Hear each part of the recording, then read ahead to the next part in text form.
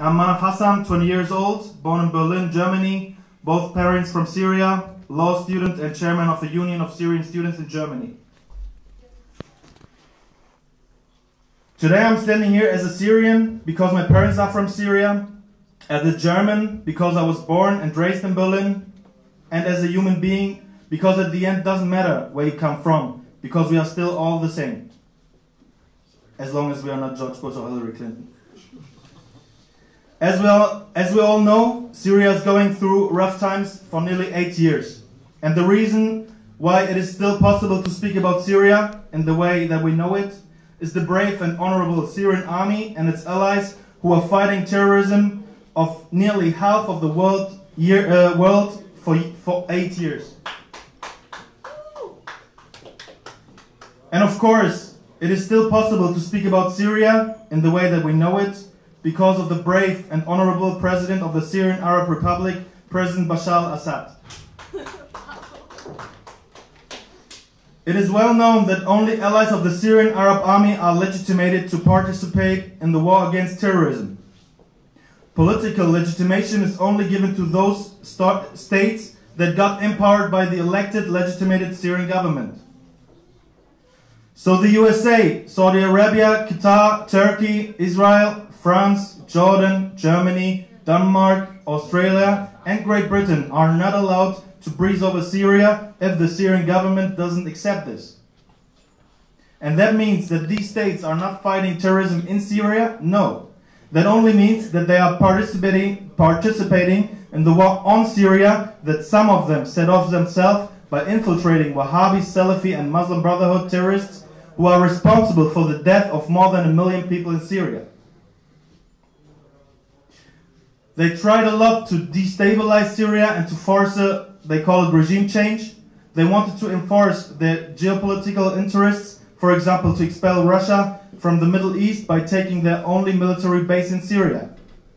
I assume you all know about the gas pipelines from Syria to Europe to weaken Russia's economy, and about Syria's seemed infinite oil reserves, etc. They lied about chemical attacks as they did in Iraq, and they lied about a lot of other things to achieve their objectives. But there's one big difference. Syria's government, Syria's people, Syria's area, and Syria's allies, they are one. They knew it would be difficult to achieve their objectives, but they didn't know that this is impossible. But now they know. My beloved friends, the end of this horrible war is near. Damascus, Aleppo, Homs, Hama, Deir ez-Zor, Dara, Latakia, Tartus, and so on, all are sitting on Syria's lap. Some still, some again. Idlib and some smaller towns are following soon, and then the real revolution will start, if necessary. The revolution against all illegal occupants. I'm especially talking about Turkey and the USA. But let's think from step to step, because it seems that the big powers reached an agreement. But I don't want to go too deep in detail tonight. This is my friend Kivork Almasyan's exercise. I just want to give you an example to show you how world politics is working nowadays, on the example of Saudi Arabia and Germany. First of all, it's important to know that if it comes to German arms exports, then Saudi Arabia is the #2 buyer under third countries. Means the countries not belonging to the European Union or the NATO. This year alone, Saudi Arabia bought arms from Germany for around 416 billion euros. The past 2 years were nearly the same. The German opposition parties are criticizing the German government for years to stop the arms exports to Saudi Arabia because of its human rights policy in and outside of the country. And so the majority of German citizens do. It is a shame that the German government is only now starting to think about to stop arms exports to Saudi Arabia, now that the pressure is rising and rising after the death of the Saudi journalist Khashoggi in the embassy of Saudi Arabia in Istanbul. By the way, I didn't like this Muslim brother either, but humanity has to maintain. And as we all know, Saudi Arabia plays a big role in the Syrian and Yemeni war. The Saudi regime funded and supported terrorist groups in Syria from the beginning and they are still supporting these terrorist group for, they call it regime change. 1 million of civilians died among others in cause of this brutal Wahhabi Saudi regime. And in Yemen, they are bombing dozens of civilians and true freedom fighters who are trying to defend Yemen from Saudi Wahhabi influence. And indeed, famine and death from starvation on a huge scale are being used as weapons of war in Yemen by this Saudi regime. Let's not forget about Bahrain, Iraq, Afghanistan, Lebanon, Nigeria and Southeast Asia, where this regime spread chaos by the Wahhabi Salafi jihadists. Even Europe started to shake by these from the Saudi regime funded and supported terrorists and through their terrorism, crime, threat and extortion. So it is really sad that they start to discuss only now about a stop of arms exports to this Saudi regime. Especially if you take a look at the coalition agreement of the two German parties who are forming the government in Germany. This issue is stating the stop of arms exports to countries that are directly involved in the Yemen war. And I don't need to tell you that Saudi Arabia is more than involved in this dirty war. So it is okay, better they stop arming Saudi Arabia now than never. But let's not be hasty. The German government is still checking which arms deals can be reversed.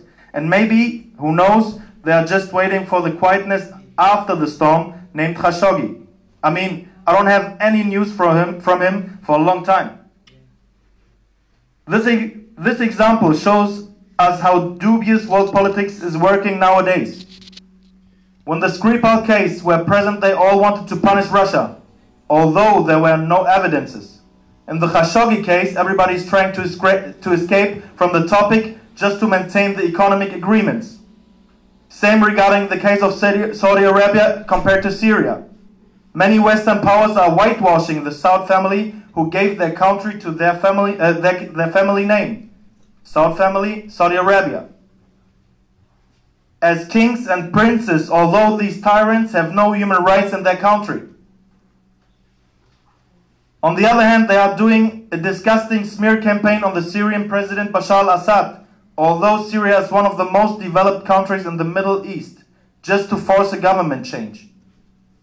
So the questions, who needs democracy? In which country the opposition is good or bad? Who deserves human rights? These are questions of interest for them. Politicians who shirk responsibility destroy the credibility of politics.